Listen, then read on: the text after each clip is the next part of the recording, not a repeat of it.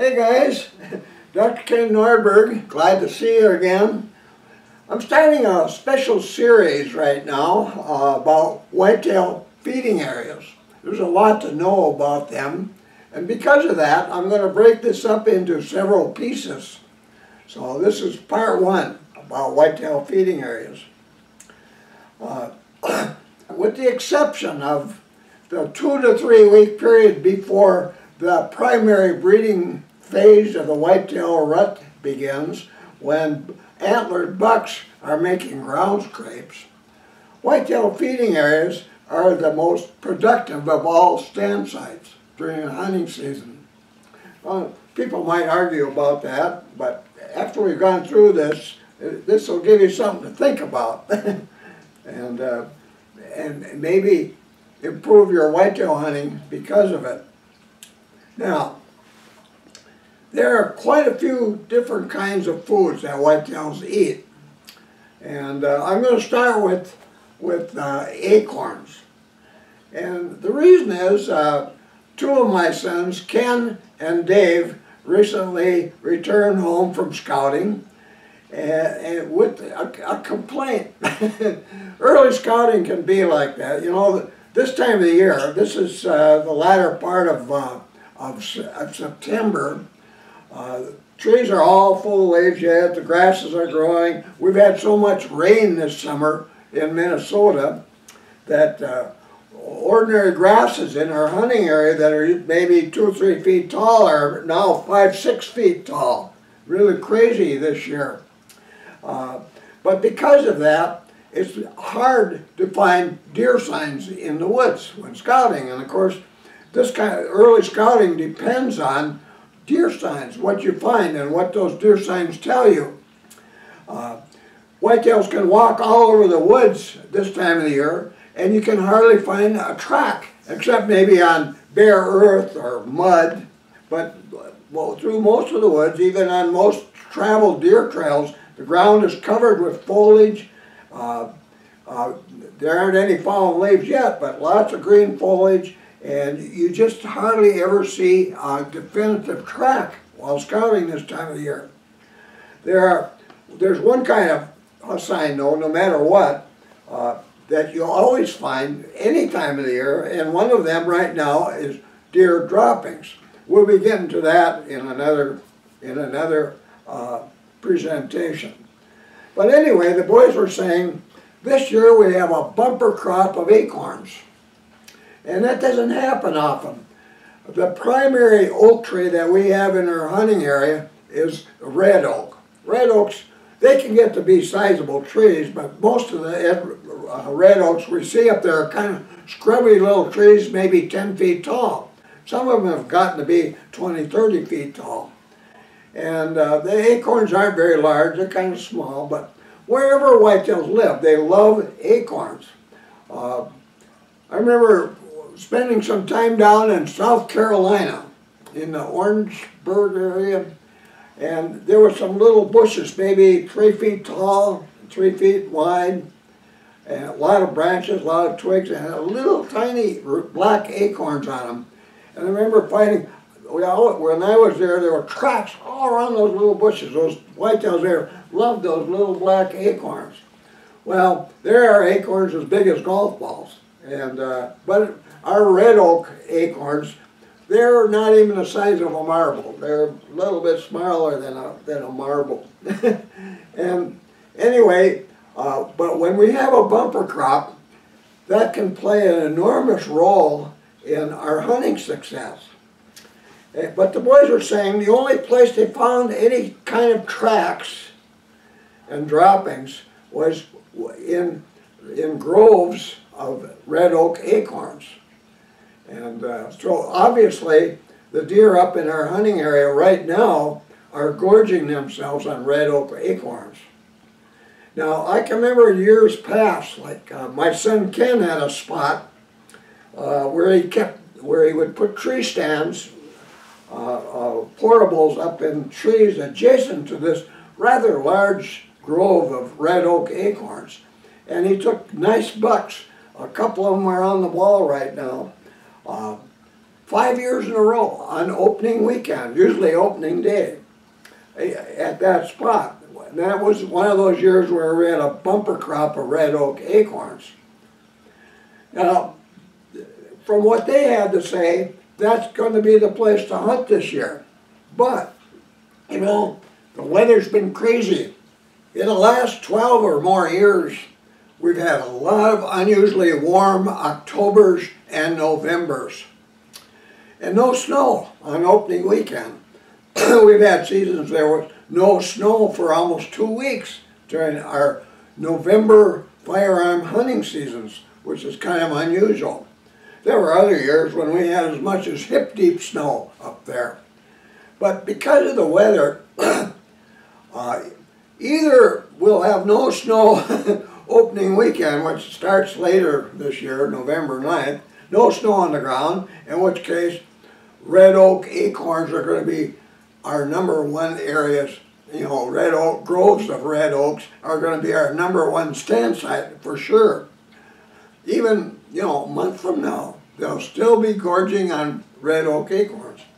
But if we have snow, and we can have variable amounts of snow, but if we got 6 inches or more on the ground, forget red oak acorns. Whitetails will dig for them if the snow is shallow, 2 or 3 inches maybe. You'll find places where they've been pawing the ground to find acorns. But when you got 6 or more inches of snow on the ground, forget acorns. From that time, from the 8th of November on, which is a normal date for our whitetails to begin eating browse, woody stems of various plants. Some of them are, one of their favorites is what's called red osiers, or another name for them are red bark dogwoods. They love those. That's 85% of their winter diet in my hunting area. There's another one, mountain maples. Most of them only get to be about this tall, although they can grow to be 20 feet tall eventually. But whitetails love them so much that those plants get chewed down every winter, so they have to practically start from the ground all over again every spring. So they never get to be much taller than this, and they're all kind of crooked, and when you're used to looking for such things, when we spot patches of mountain maples, they gray bark, and their stems are all crooked and little, and the tops are all chewed off. They're ragged brown or black tips on them at this time of the year. We know this is going to be a place to keep an eye on once the whitetails they turn to browse, beginning November 8th, almost overnight. It's kind of amazing. It's like whitetails have a calendar and say, oh, it's time to eat browse. And they just make that switch. So many years that we've been hunting, we go out there on the 7th, and there's no sign of browsing anywhere. And the next day you go out there, there's white tips on browse plants where whitetails have been biting off those little thin branches of browse stem.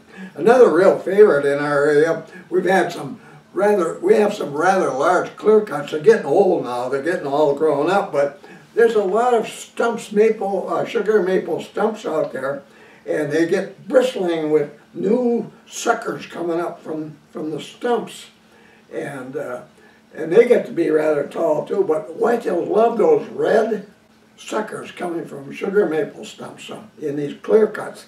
So that gets to be a real favorite of theirs as well. But those are browse plants. They're woody stems, and they'll eat those until they migrate to their wintering areas. So I won't talk about what they eat there. Well, I'll just mention at least half of our whitetails migrate to a lake shore that's ringed with white cedars. And boy, during the winter, those whitetails around that lake, they almost live exclusively on the greenery of white cedar trees. And but we have no white cedar trees in the 10 square mile area where we hunt and where I study whitetails. But anyway, those are browse plants, so that's another kind of food that they're going to be eating. But between now and the 8th, they're going to be still eating grays or green grasses and other green stem plants, annuals that come up every year.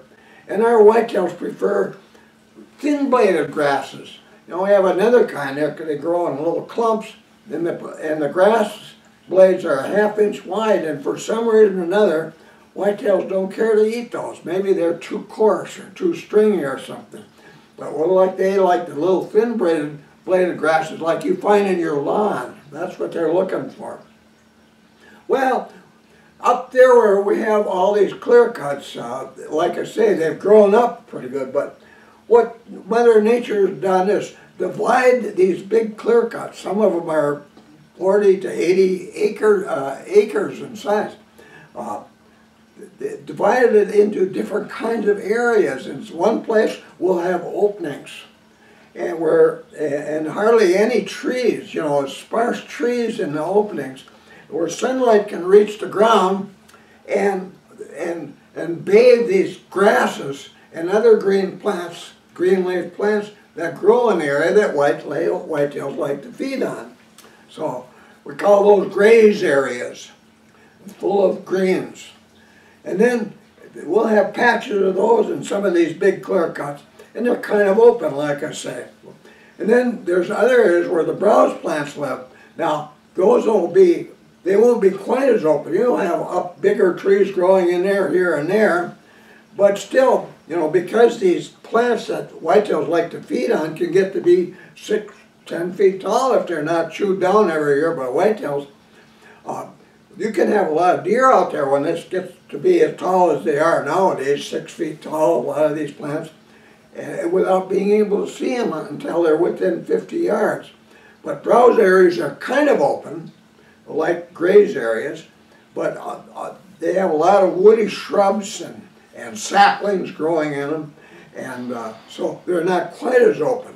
But when we see a place like that, and you're walking up close to it, and here it's kind of open here, not a lot of big trees here, no big shade-producing trees, but it's got a lot of red stuff in it, red stem shrubs out there.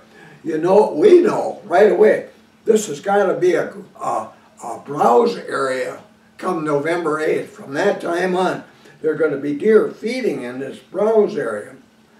Now, there's other areas these clear cuts have got browse areas here and there. In some cases, there's green grasses and browse growing in the same place, so they might be feeding there all the way from spring until the end of November. but usually they're kind of separate, and because of that, when we're scouting, we have to look for at least 2, well, I've talked about 3 kinds of feeding areas now. So anyway, we got areas with acorns, areas where there's graze, areas where there's browse. So lots of different kinds. Gets to be even a little more complicated. Now, there are also lots of areas in these big clear cuts where there's no food at all. Some of them are filled with raspberry plants, wild raspberries, and ferns, sweet ferns, quite a number of plants.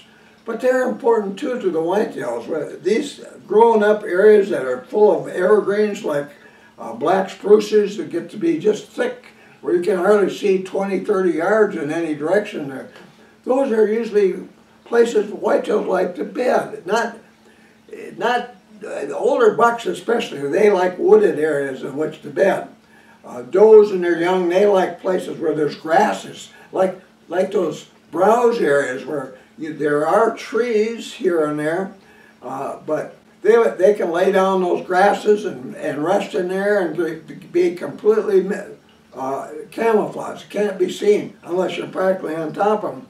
Yet most years it's a little different this year because those grasses are so tall. But most years, when they hear something, they can raise their head and peek through the top part of the grasses and look in all directions to see what's happening.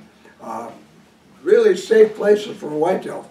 I'll show you some pictures here in a minute of places where whitetails have been bedding. You can see the beds, you can see us measuring beds, you can see the grasses, you can see them in mixed timber, where here's some whitetails laying in grasses, but a lot of these shorter shrub-like bushes growing between the camera and where they're laying down. Those are real typical for doe bedding areas. Bucks sometimes bed in those as well, you know, they can get out. I remember back when those clear cuts were younger, and there were places on one big clear cut I know where bucks commonly bedded right out in the middle of the clear cut in deep grasses.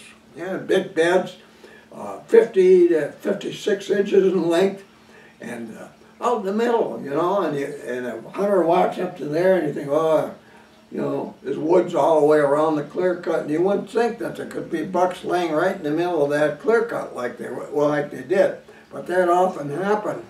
And my boys and I have taken several bucks in that particular clear cut that were doing that one way or another while stand hunting. We never made drives or still hunted in places like that. But anyway, so now we have all these separate areas, groves or patches or stands of timber. Now in some places we've got old stands of red oaks, you know, big trees, and underneath it in the summer it's kind of shady under there, and those big trees are when they have a bumper crop of acorns. There are a lot of acorns out in this area, and this one area I'm thinking about is about 6-7 acres in size, and there's all these trees, and the trunks, some of them are maybe a foot in diameter, and the branches on them 6 inches in diameter. And you walk out into that grove, and it looks like a war zone, because bears also like red oak acorns, and they want them while they're still green. It's easier to chew, I suppose. I don't know, but you walk out there and you see these trees, these older trees with branches busted off, lower branches, and sagging to the ground around the trees.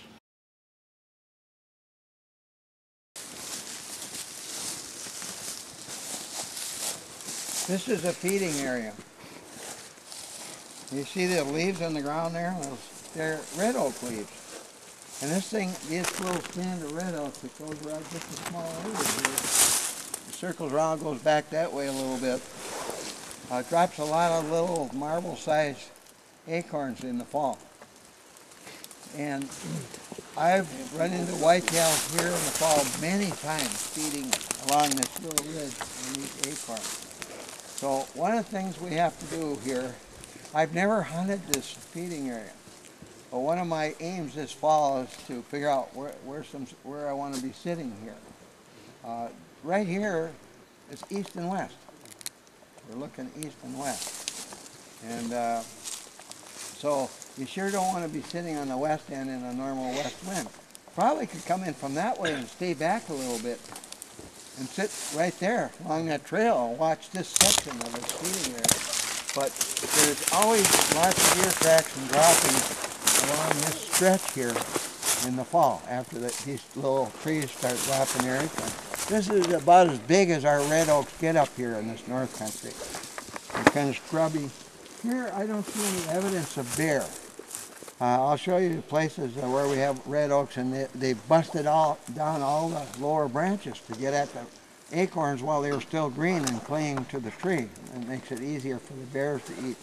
Right there, I think so. You see one there? I think so. Okay. Looks like a 3-inch diameter branch busted off. Yeah, yeah. Well, that's typical when you see that. That's deer sign. Yeah. And they bust them. Well, let's take a look at that. Wherever there's oaks that produce acorns, those broken branches, lower branches, that's bear sign.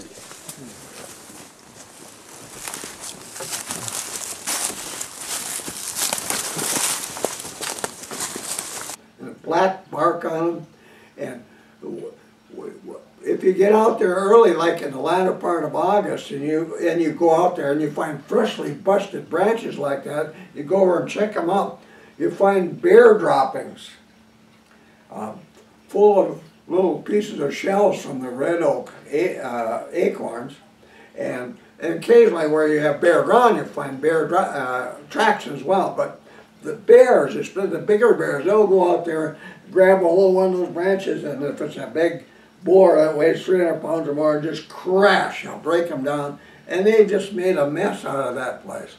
But that's another kind of feeding area. And I'll talk about that in a little bit. Now, I'll talk to you about all these feeding areas. Well, today let's talk about oak stands of oaks. And this is going to be pretty true all over America, wherever you hunt whitetails, whatever kind of acorns are out there. Now, like I said, there's been years when we've had bumper crops like this year, when red oak acorns were the key to really great buck hunting. You know, we knew that those deer would be feeding even in November, if the ground was bare, on acorns. And so we made it a point to hunt near them. And we took a lot of bucks in places like that in years past because we did that. Now this year, we don't know. You know, starting November 9th, it could be we'll have lots of snow on the ground, and those won't mean a thing this year. It'll be back to the browse areas. But we have to prepare for everything that might happen. We don't know what's going to happen. But if the ground is bare opening weekend, boy, you can bet we'll be hunting where there are red oaks and lots of acorns on the ground.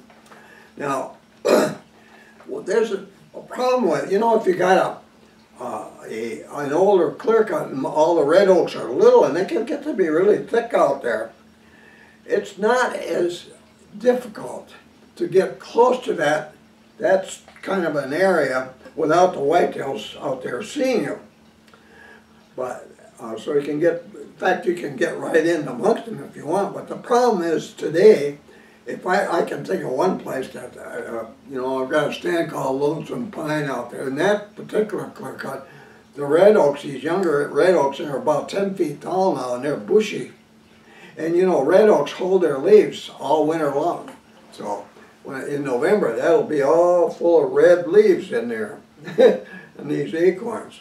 And you can have a dozen whitetails feeding on acorns 50 yards away and not be able to see them in there. Well, they can't see you either.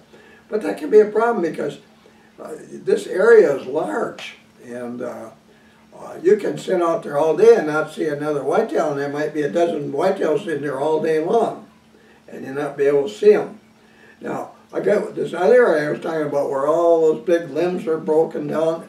You can see quite a ways underneath all those big trees. Way over there, oh, 2 blocks away, over that way, maybe 3 blocks over that way, and a block this way. It's hard to get close to that spot, that stand of red oaks, without whitetails seeing them. Now the problem with oak trees, or acorns, is whitetails commonly bed amongst the acorns when they're feeding on them. They don't do that with many foods. When they're on browse, where we hunt, their beds can be quite a ways away. You know, our does have home ranges average about 126 acres in size, and their beds won't be that far away, but you know, several blocks away. Our bucks, our big dominant bucks, have home ranges that are 1 to 2 square miles in size, which means they might be feeding in this stand of red oaks over here on one corner or one side of their home range, but they might be bedding 1 to 2 miles away and travel a long way to get there. And the reason they're picking that spot is because a doe in heat is feeding on those acorns, and so they want to be where that doe is. They smell her. They're looking for her, and they're spending their time with does in heat in November during this primary breeding phase of the rut, when 85% of does are bred.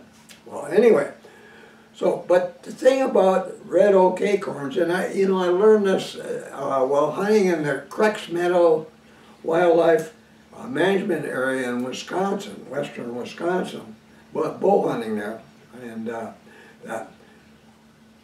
there were so darn many deer bedding amongst those mature oak trees, and so well hidden. You know, at that time of year, their coats blend so well, and if there's little bushes and grasses growing underneath those trees, you can't see them very well when they're bedded. Or if they're feeding there, you get there early in the morning in the dark and they're out there right now feeding. So we learned real quick. One of my cousins and a friend of mine and I, who used to go over there and hunt, don't get too close to those stands of oak trees when they're in these mature oaks. You're much better off hunting on trails that seem to be well used, especially trails with tracks of mature bucks in them, tracks that are at least 3.5 to 4 inches long, just for hoof only, in those trails, and droppings. Anywhere from 3/4, well, 5/8 for a 2.5-year-old, 3/4 inch or more in length, fresh, shiny droppings in trails that lead into this grove of trees. Because when they're in these relatively opening areas, you gotta have good cover all the way to where you plan to sit. You might have put up a tree stand the day before in a tree, or a week before, 2 weeks before, of where you're planning to hunt there. 2 weeks is better. But if you can't get there without being seen and heard by a buck that's feeding on acorns in that grove, because it's kind of open underneath these big trees, you aren't going to have much luck there. So you're better off getting them when they're coming and going from that place, that stand of oaks. Now, when I say deer will commonly bed in there, most often the ones that bed there are does and they're young. Now, you might not care about those, but if you alarm any of those deer while sneaking into one of these stands of oaks, not only are they likely to make a lot of noise, bounding, going away, and snorting as they go away, but in the process, their tarsal glands will be emitting the ammonia-like scent that those glands produce when they're when they're very alarmed. Anytime a whitetail raises its tail and bounds or trots fast away, it's making a trail, I don't know, several feet wide, that with the odor of this ammonia-like odor coming from their tarsal glands. And it's warning all deer downwind through this ever-enlarging triangular area downwind. There's something really dangerous over here. So there's 3 ways they're warning other deer, with snorting and the sounds of bounding and this ammonia-like scent of drifting downwind from where they're going. So if you alarm other deer in the area and the buck is there with the doe, you don't have any chance of taking that buck. So it doesn't matter. So you're better off hunting major deer trails that have been used a lot recently, fresh tracks and droppings in the trail that go toward that thing. Stay back as far as you have to in order to use cover between you and that stand of red oaks, or whatever kind of oaks they are, so that you can get to your stand site without being seen. You don't want to be seen. And before the season, if you kind of clean all the dead branches out of that trail, last 100 yards, 200 yards, leading to your stand site, so you can walk softly getting there, and you're keeping it well away so they can't see you, your odds will be much better there. Even though they might use other trails that day, the odds are that they're going to be back there again the next day, because you didn't alarm any deer in that stand and get into your stand site. So your odds are pretty good the next day in a situation like that, because you don't get too close. But that was the only way over there at the Creeks Wildlife Management Area that my buddies and I could take bucks during the archery season in Wisconsin. So it just doesn't pay to get too close to those stands of older acorn trees, or whatever kind of acorn trees you have in your area. Don't get too close. Just hunt trails leading to that area. Now, in the case like I was telling you about, where you have a lot of younger trees and it's really thick, you can get a lot closer. But pick your spot and make sure you always approach from downwind or crosswind to get to that spot. And you want to be able to do it silently. This section of it's feeding there, but there's always lots of deer tracks and droppings along this stretch here, wherever there's oaks.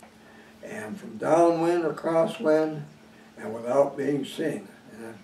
And your odds of seeing deer in a large area of young red oaks might be terrific, might not be terrific on any one day because they're so hard to see until they're real close. But there again, if you didn't alarm anything getting to that stand site one day, later in the day your odds might be good that evening. Maybe they'll be feeding in a little different area, or the next morning a little different area again, and you'll finally have some deer up close. So, but don't count on it after that. But at least 3 feeding periods in a row, your odds will be pretty good under circumstances like that. So, those are things to think about when you're hunting whitetails that are feeding on acorns. They bed there a lot of times. You know, they'll bed there. Some deer will bed in a stand of oaks where the acorns are raining down for 2-3 weeks. Bow hunters run into this problem all the time. Gee, they were out there scouting a little early before the season, found all kinds of sign in one place. And, oh boy, this is the place to hunt. And then get out there and see nothing because those deer are feeding on acorns over there somewhere. And they're not in this other area. They're all in that area. Probably the best time to hunt whitetails that are feeding our acorns is in September, during archery season. By the time you get to the gun hunting season in November, they can still, those kind of areas can still be good as long as the ground is bare. The whitetails can find acorns there. Your odds are still better there than almost anywhere else. But anyway, that's what you need to know about hunting whitetails feeding on acorns. So if that's in your plans this year, keep all this advice in mind. See you again soon. Oh, and be sure, be sure to subscribe. Being able to present hunting seminars on the internet is quite a privilege, Not everybody gets to do this, and I owe my chance to do this to guys like you, especially you guys who subscribe to my YouTube channel, because the more I get, the more YouTube and Google likes me. Google's paying me to do this, but in order to continue doing this, I have to keep growing on this. I need more and more guys signing up, and I wish you'd do that. And I have a lot more to teach, no end to it. So with that, be sure to subscribe, and I thank you for that. And also, see that little thumbs up button down there? That helps too. And keep this in mind too, Everything I teach on YouTube, there's a little short seminar. This book, my latest Whitetail Hunter's Almanac, 10th edition, took 3 years to complete because there was 20 years of new research that went into whitetail research with wild deer that went into it. So what I've taught you today is a little bit of time on one subject. This covers everything in great detail on a huge number of subjects. So it's a book you're going to want. You're just going to want this book.